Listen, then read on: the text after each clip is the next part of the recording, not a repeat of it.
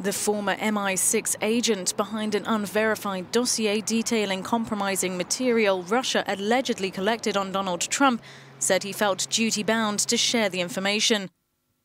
British newspaper The Independent has reported that Christopher Steele worked without pay towards the end of the investigation as he was so concerned over the revelations.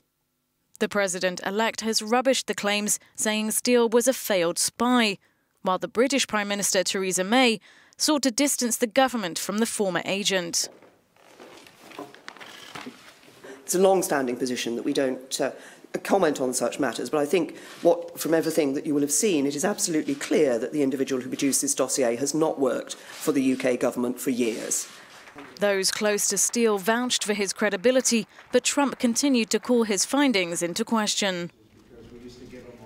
I saw the information, I read the information outside of that meeting. It's all fake news, it's phony stuff.